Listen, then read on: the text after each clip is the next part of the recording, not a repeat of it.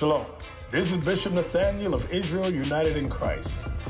I want to start off by saying thank you to all of our Booster Club members for your many donations and much more, your prayers. We visited faraway countries and strange lands. We've even spoken to dignitaries and were detained for spreading the glorious gospel in Cuba. The truth is that the descendants of the 12 tribes of Israel were scattered throughout the world. Help us on our journey as we continue to raise up the nation of Israel. 12 tribes worldwide. Join or donate today. Shalom.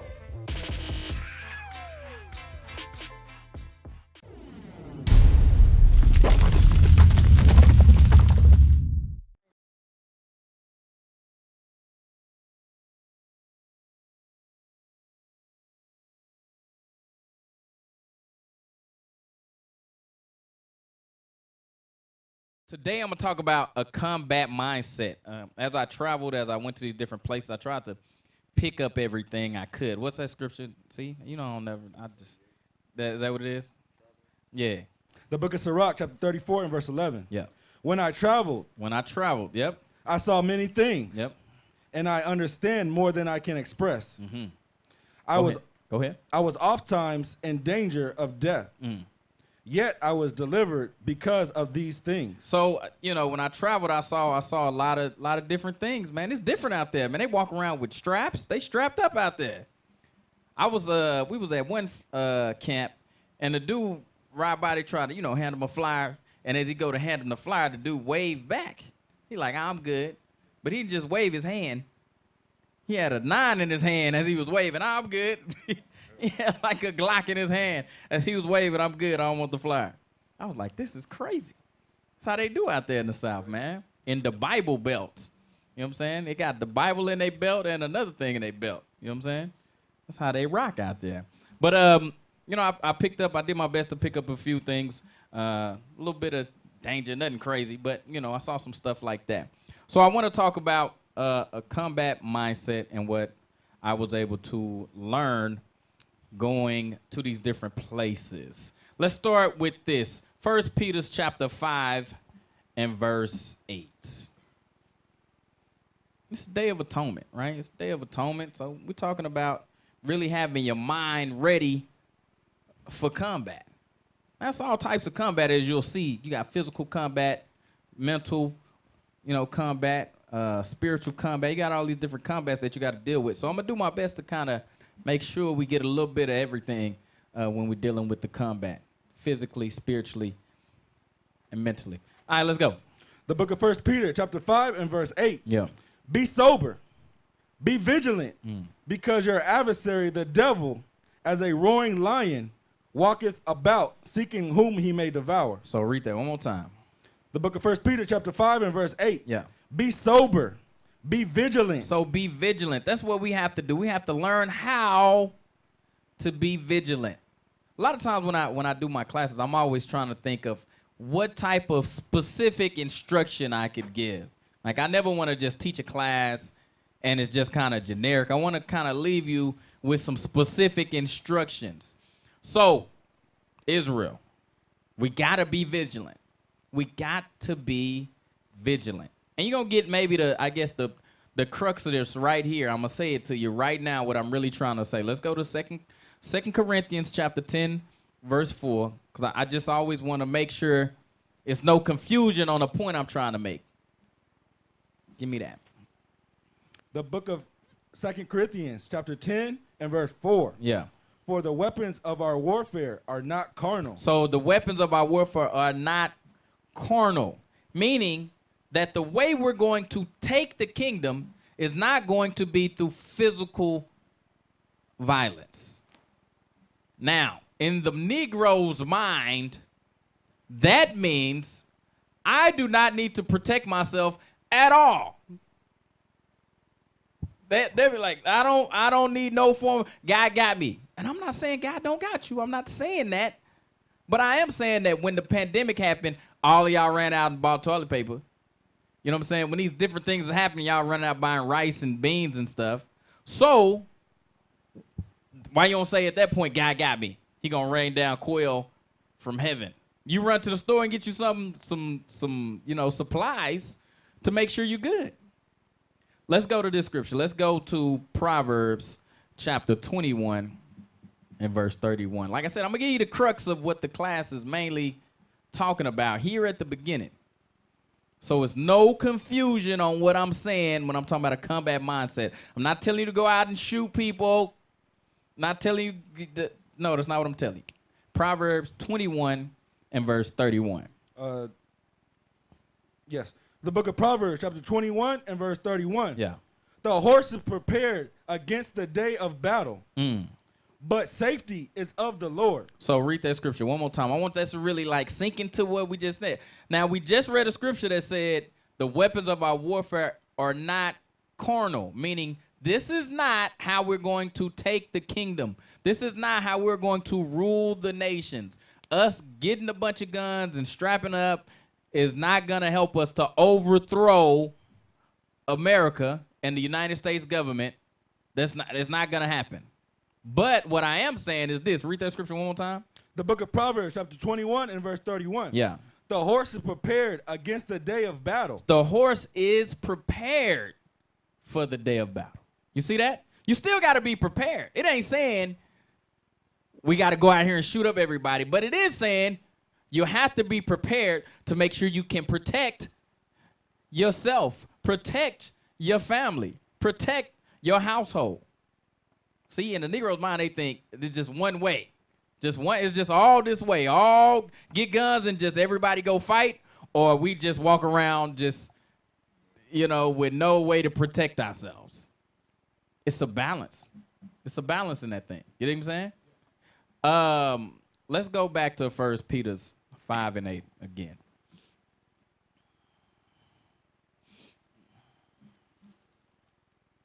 So like I said, I was going to give you kind of the crux of what I'm saying at the beginning, because I don't want nobody to be confused. Like Cap Zap said, we all got to go get ARs this week, get strapped up. That's what this whole class about. No, that's not what I'm saying.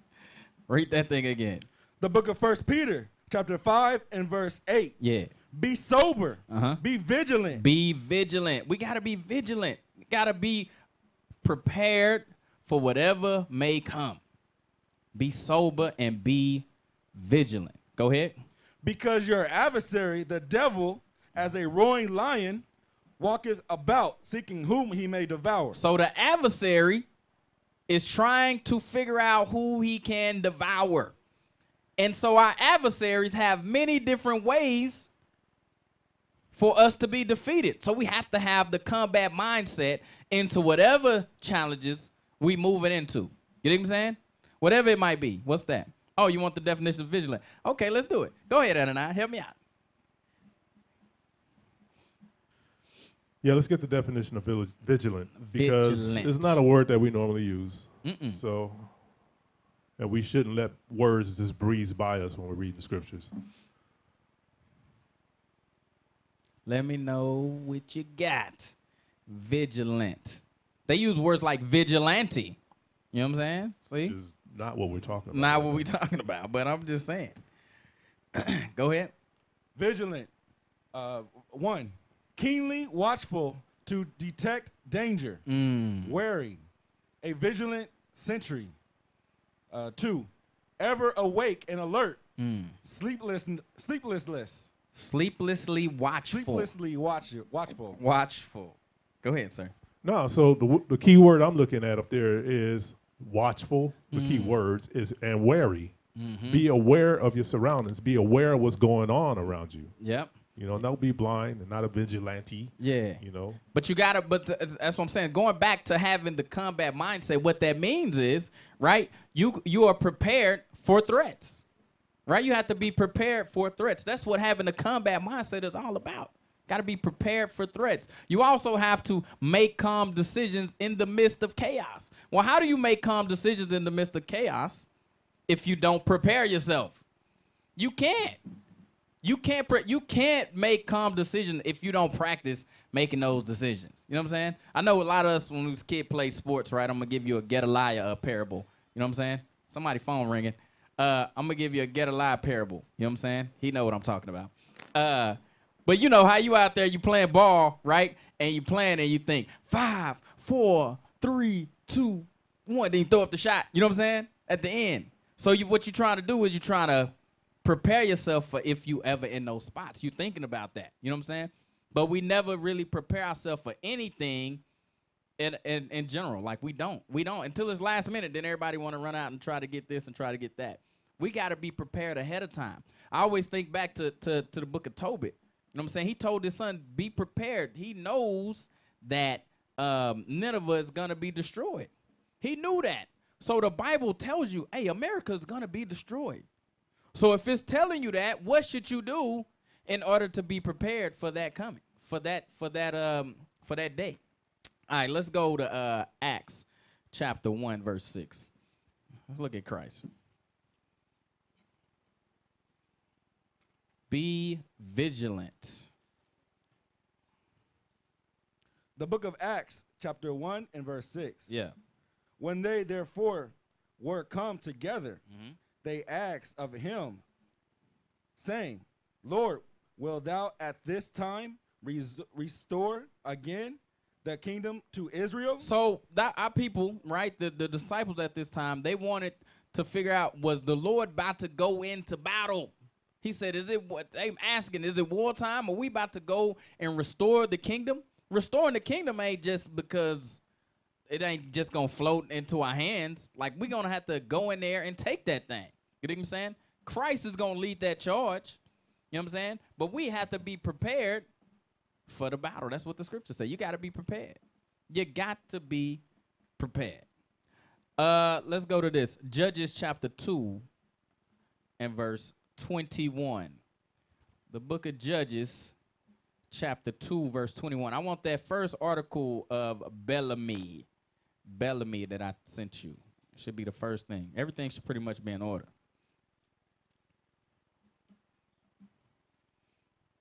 Read this scripture. Judges 2:21. The book of Judges, chapter 2 and verse 21. Yeah.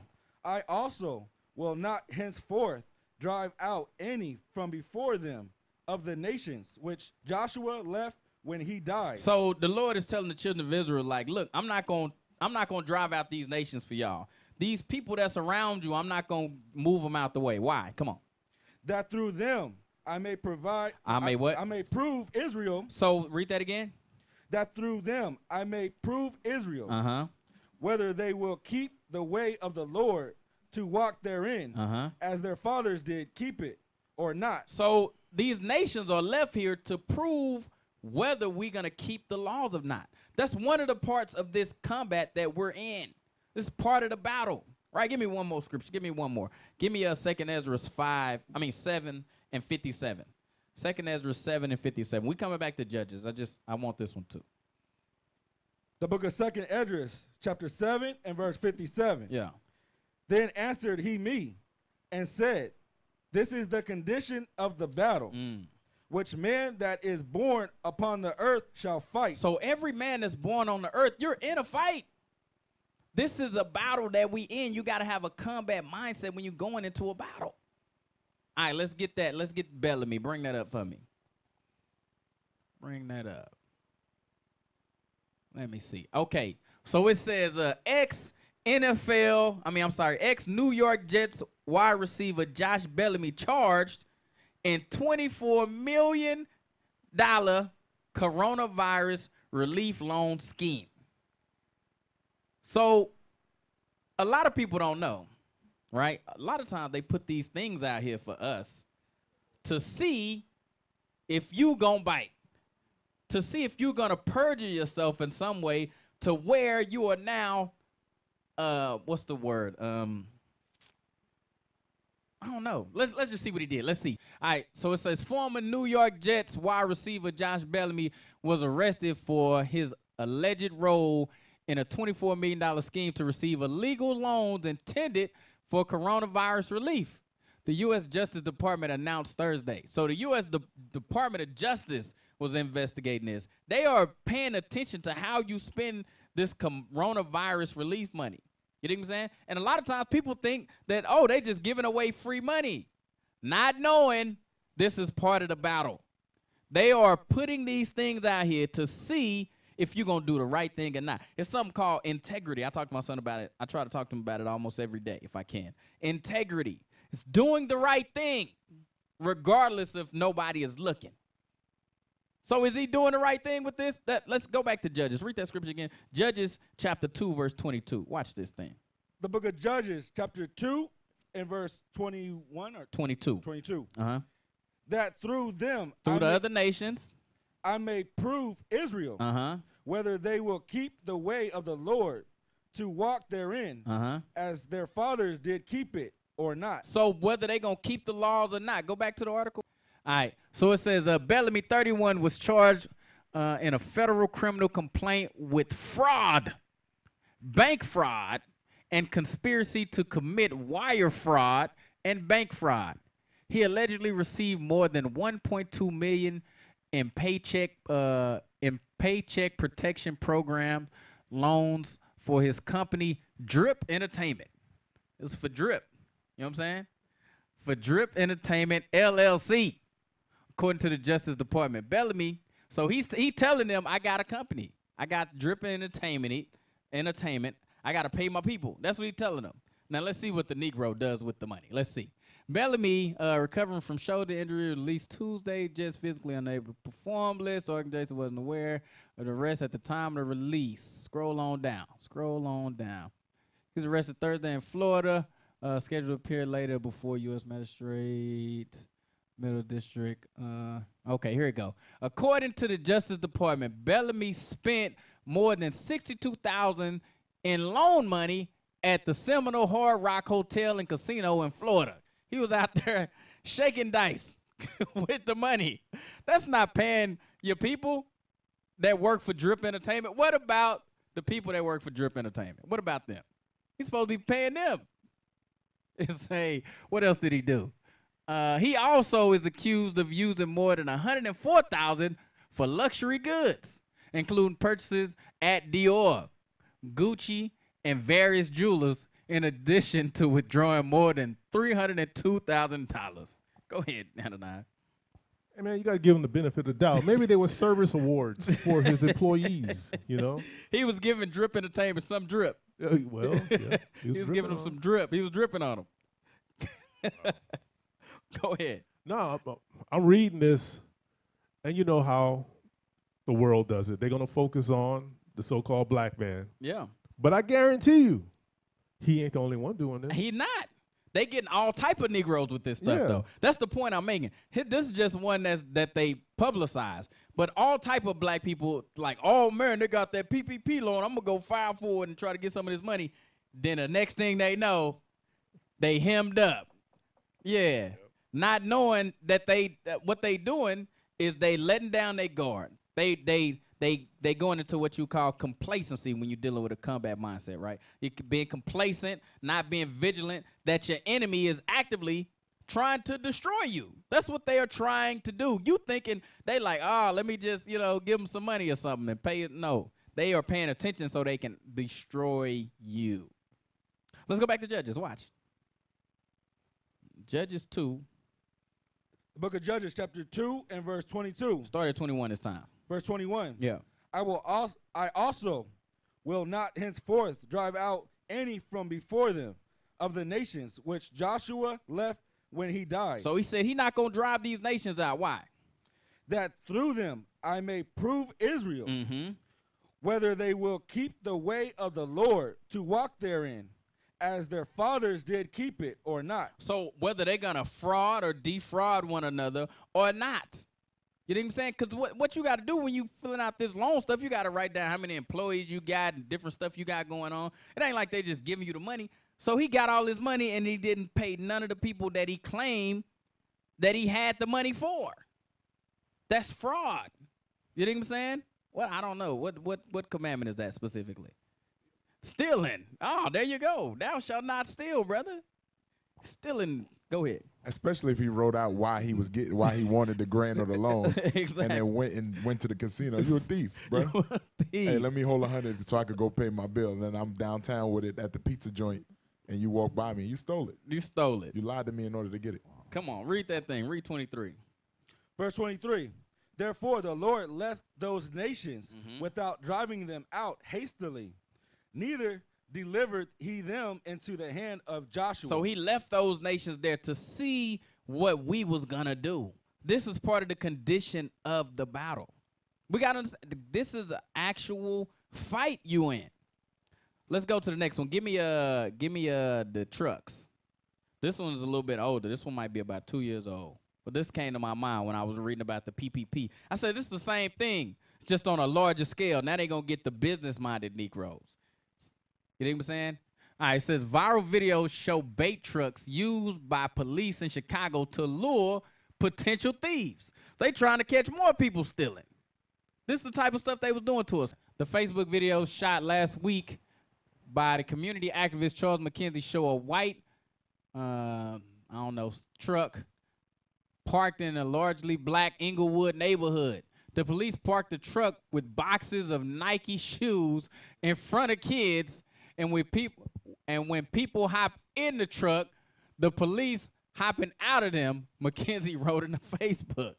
So they was setting our people up. So they said, we're going to figure out how to get the high-level criminals and the low-level criminals. But it's all part of the combat. We got to be vigilant. Know that our enemy, read that scripture again. Go back to 1 Peter chapter 5, verse 8, man. The Lord told us this thing, but we think, it's just talking about floating ghosts floating around and it's trying to trick me into, I don't know. That's what our people think, man. Read that scripture. The book of 1 Peter chapter 5 and verse 8. Yeah. Be sober. Be vigilant. Be vigilant. You got to be vigilant. You got to know he's trying to set you up, man. Your enemy is the so-called Caucasian, Edomite, white people. They are trying to set you up. And if you are not vigilant, this is the type of stuff that's going to happen to you. It's a trap. The thing was called a trap truck. That was the whole name of it. Go ahead. Put that back up there, please. I'm just reading this. The trap trucks, man. It says the police parked a truck with boxes of Nike shoes in front of kids. Yep. And when the people hopped in the truck, the people hopping out. The police. The police hopping out on them. Uh-huh. Okay. Gather your thoughts, I don't sir. even know what to say, man. I'm Gather just your saying our thoughts. people are just. They not vigilant. They're not okay, that's vigilant. a very nice word for it. Because I'm thinking dumb. Because I'm like, if you see a truck parked in front of you with an open door Nike trucks, and you gonna jump in there? Yeah. Can't you smell setup all over that? Nope. My fault. That's the thing they've been doing, though. They'll do like the trains in L.A. They'll drive the trains through the hood in L.A., leave the train cars open at night, and leave it with shoes full. Yep. My people, they've been doing this for years. For years. They did it in Dallas when I was a kid. Was that all you want to say, mighty officer? Frustration. I can see it all over your face, man. They don't have a combat mindset. They not vigilant. Come on. The book of 1 Peter chapter 5 and verse 8. Mm-hmm. Be sober. Be vigilant. Because your adversary. So what we don't believe as a people is that we have an adversary. We do not believe that. We think we do not have to be prepared for battle because we think everybody loves us. And that's not what the Bible says. We got to have a combat mindset. We got to be vigilant. Let's go to this. Let's go to Matthew chapter 24 and verse 3. Christ told us. Remember, Christ told us something. The book of Matthew, chapter 24 and verse 3. Yeah. And as he sat upon the Mount of Olives, the disciples came unto him privately, saying, Tell us, when shall these things be? And what shall be the sign of thy coming and of the end of the world? Yep. And Jesus answered and said unto them, Take heed that no man deceive you. So he told you, he said, you got to take heed that nobody deceive you, nobody throw you off. Go ahead.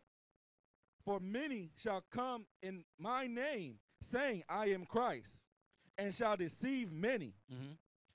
And ye shall hear of wars and rumors of wars. See that ye be not troubled, for all these things must come to pass. but the end is not yet. So it's going to be wars and rumors of wars. Go ahead. For nation shall rise against nation, Mm-hmm. and kingdom against kingdom. And there shall be famines and pestilences and earthquakes in diverse places. So he said it's going to be earthquakes in different places. I think I told y'all this before. When I was a kid, right, it was no earthquakes in Texas. Now it's earthquakes in Texas all the time. They got this system called fracking where they take the oil out the land, put the water in. Now the land don't have the same stability that it had before because of fracking. They got earthquakes all over Texas now. Read that scripture again that you just read. Verse 7. For nation shall rise against nation, and kingdom against kingdom. And there shall be famines and pestilences and earthquakes in the diverse places. Yep. All these are the beginnings of sorrow. All of these are the beginnings of sorrows. Go ahead. Then they shall deliver you up to be afflicted. So you got to understand, our own people are going to start delivering us up at some point. Come on. And shall kill you. And shall what? And shall kill you. And shall kill you. Go ahead. And ye shall be hated of all nations for my name's sake. So if the Lord is telling you, look, it's going to be people trying to kill you, the way you prepare for this battle is only to just pray and fast and have rice at home. I'm just saying. I'm just saying. I'm not saying. I'm just saying. You know what I'm saying? Again, I'm not telling everybody to go out and get strapped up tomorrow, but it is important that we are prepared for all different types of situations. You know what I'm saying? We have to be prepared to protect ourselves and to protect our family. You know what I'm saying? And I don't want to take this off the wrong side. Am I good? Let me know, man, because I don't want y'all to go ahead. Like Christ said. Because like what you're saying about as far as when this corona thing hit, Yep. everybody ran out and was buying everything off the shelves. Yep.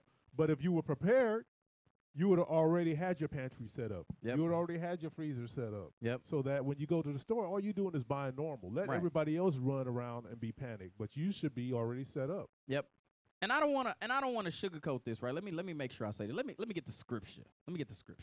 Let's go to Nehemiah chapter 4 verse 17. So Christ said it's going to be people trying to kill us. Nehemiah chapter 4 and verse 17. It's the book of Nehemiah, chapter 4 and verse 17. Yeah. They which builded on the wall, and they that bear burdens, with those that laid, everyone with one of his hands wrought in the work. So everybody had one hand working. Go ahead. And with the other hand held a weapon. And the other hand, they was ready to fight. You know what I'm saying? They was prepared for the battle. So I'm not trying to sugarcoat this. I got to be honest. I'm saying that I want you all to be prepared for whatever different things might happen. You know what I'm saying?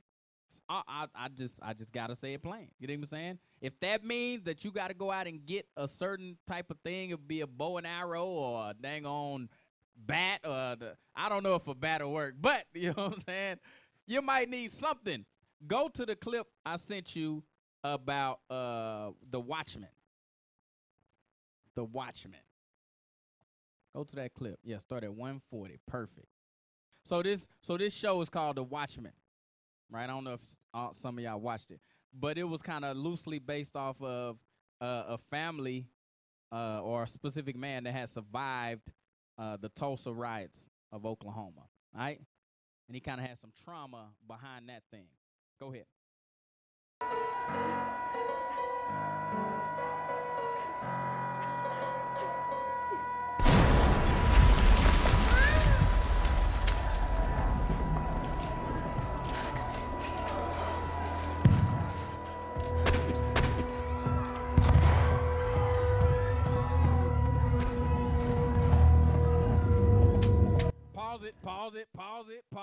Pause it.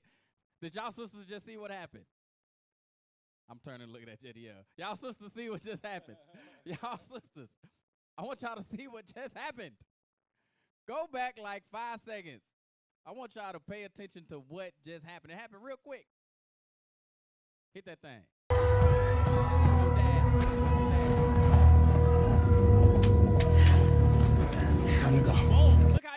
she grabbed that thing. She knew what she was doing. She didn't grab it and be like, oh, why you handing me this? What is this for? You got to prepare your family. You have to prepare your family. See, that sister right there was ready. Go ahead. Time to go.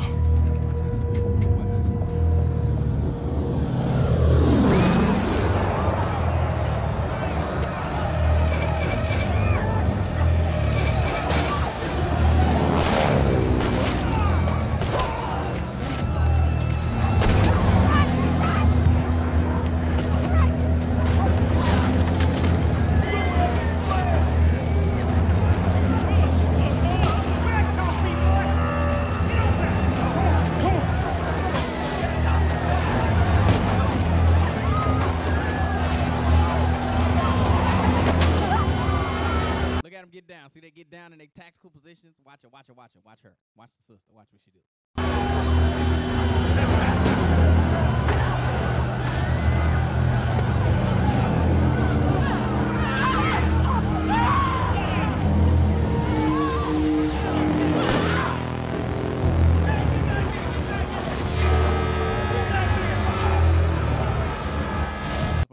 But see how she put it up? She was ready.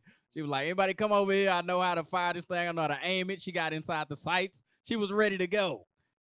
Go ahead, And this brother's in the military, right? Yep. That is a bolt action rifle. Not Yes. everybody knows what to do with that thing. Yep. So that shows you that they were practicing this thing throughout. So what you're saying is that our families have to be prepared. I know if I was to throw my wife the shotgun, she would drop it like She it was would a drop hot it like potato. it was a potato. What is this? Look, sisters, y'all got to be prepared if it comes down to you protecting your family. What are you going to do? You know what I'm saying? But again, in our minds, we have really been trained to think a certain way about protecting ourselves. It's weird. It's like we think it's wrong for us to protect ourselves. We are afraid to protect ourselves. You know what I'm saying? Go ahead, hit play on that thing.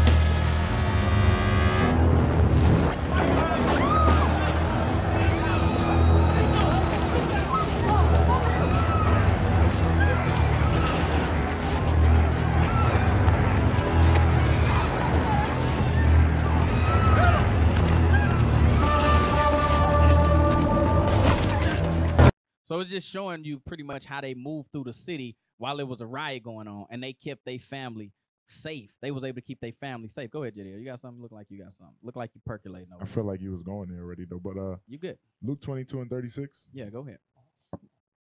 Yeah, Obadiah, it's your turn again. You back? Nah, I got it, man. Luke what? Luke 22:36. Damn. Luke 22:36. Welcome to the club. Yeah, you in the Azariah and the Night Club. Azariah and the Night Club, man. Luke 22:36. It says, then said he unto them, but now he that hath a purse, let him take it, and likewise his scrip, and he that hath no sword, let him sell his garment and buy one. So that's Christ talking. Yep. Christ was telling the Israelites at the time to get rid of your clothes because your clothes ain't going to help you, your extra money. Go get you a sword. Yeah. Go get your weapon to fight. Yep. And if you realize when Christ was about to be taken, guess who had a sword? Peter did. Peter had a sword. He listened. He listened. He followed directions. But again, see, this is scary to a Negro. You know what I'm saying? Because I'm not saying that you have to have a weapon to go out and defeat America. But I'm saying that you do have to be able to protect yourself and protect your household. Go ahead, man. Yeah. I'm laughing at defeat because that's what a Negro think. That's what they got to go outside with their one gun and take on the white man. Nah, if they come to you, that's what you're making reference to. You be ready to protect your family, protect your household. That's all I'm saying. That's all I'm saying. And I'm saying this because even me, myself, I never thought that way. You know what I'm saying? Until I went on my travels here and there and I said, you know what? I gotta make sure my wife is prepared. I gotta make sure my children are prepared. What's the next one I got? Give me is it Glory? Is that the next one? Give me Glory. Watch this. Do that again. Here, give me your weapon. Do that again. What down he can't do? Down on each other. I want my money. Do it again. Go on, boy. Go ahead. Go ahead, boy. Go ahead, Shock.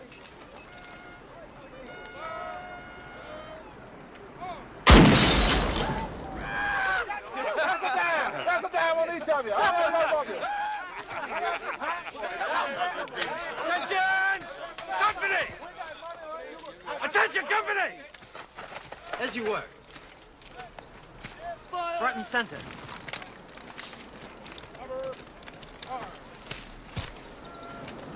You're a good shot, Private. Thank you, sir. Squirrel hunting. You ever killed a man? No, sir. But you're handy with a gun. Yes, sir. Reload. So he said he had been squirrel hunting. That's all he did. He was shooting squirrels. Now he in the military. Now he's getting prepared to go out to combat. It's a whole different thing than knowing how to shoot a gun and shoot a squirrel and to be prepared for combat.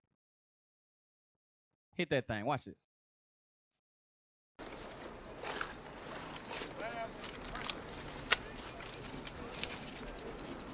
Faster. Faster. Faster!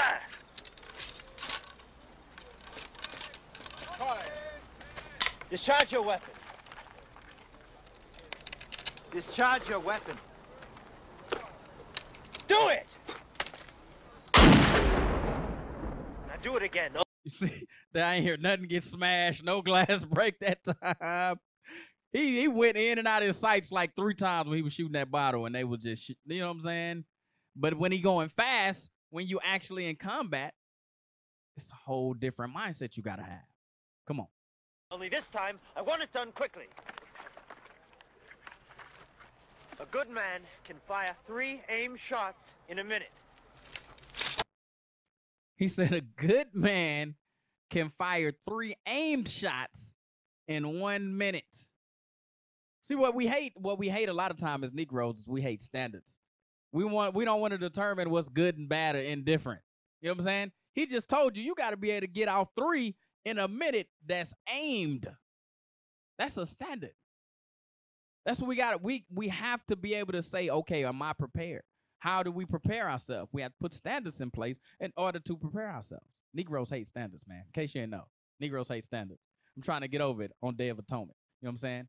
But man, our people, man, our people. But he told you a good man gets off 3 shots in 1 minute. Go ahead. Major Forbes, give me a Colt revolver. One. Your gun. Give it to me.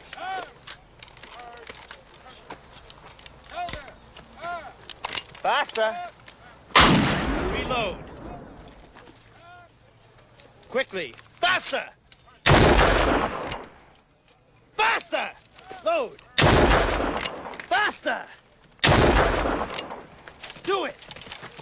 Do it. Do it. Do it. He dropped the gun. He dropped the whole gun.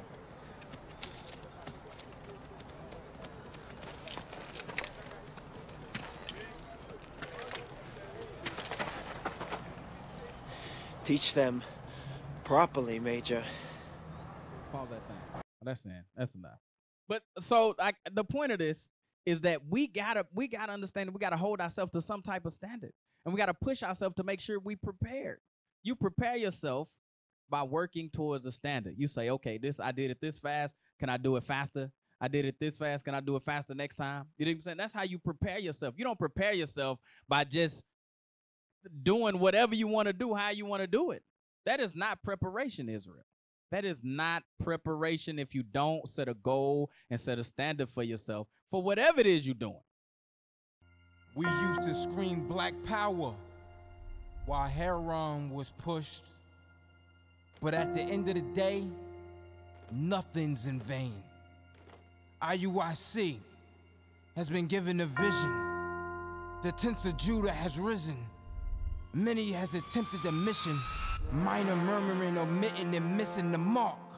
Just reading that he had the flame of fire in his eyes gave us the spark. We on Paul's mission. We out on the road, purple and gold, from Mexico, Cuba, Haiti, Ghana, Sierra Leone. 144,000 boots banging, concrete crackling, These are how men repented at heart. The scriptures is proof. IUIC, we deliver the truth.